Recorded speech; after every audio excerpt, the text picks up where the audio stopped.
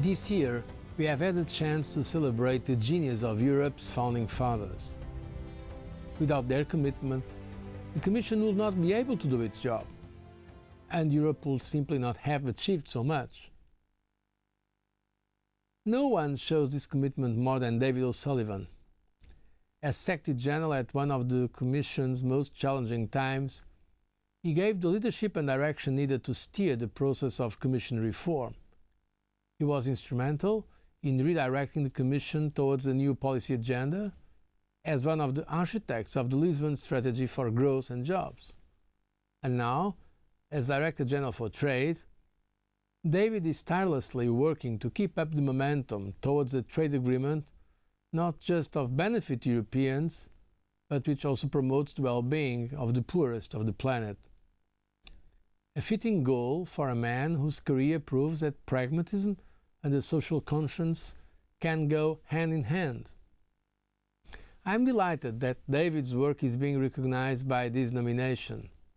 The College of Europe is a unique institution, a symbol of European integration in practice.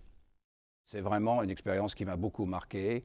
C'est la première fois que j'ai dû vraiment vivre et travailler dans un contexte multilingue et multiculturel. Et j'y ai pris le goût et je pense que c'est une des raisons pour laquelle j'ai suivi le métier à la Commission par la suite. Travailler à la Commission est vraiment un énorme privilège parce qu'on peut faire plusieurs carrières à l'intérieur d'une vingtaine d'années. Et effectivement, j'ai pu travailler dans plusieurs directions générales. J'ai beaucoup aimé tous les jobs que j'ai eus, mais il y a deux moments qui me sont particulièrement chers.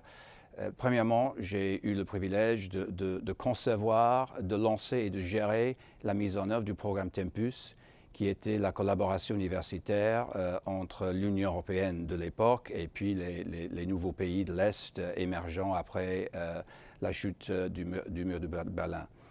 L'autre moment qui m'était particulièrement cher, quand j'étais le chef de cabinet de Romano Prodi, et j'ai pu travailler avec lui dans l'installation de la commission Prodi, j'ai pu voir comment les commissaires sont nommés, comment les portefeuilles sont imaginés et créés, et finalement comment une commission s'installe, y compris un vote au Parlement. Et là, c'était vraiment un énorme privilège pour tout fonctionnaire de la Commission, finalement, de voir comment un collège des commissaires est né.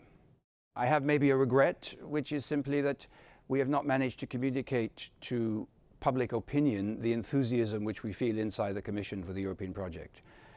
We are enthusiastic, idealistic, engaged, sometimes maybe a little bit naively so, but it is a source of disappointment to me that we have never managed to communicate, found the way of communicating that to the wider public. Probably it's too much to expect, but it is the one thing that I do regret.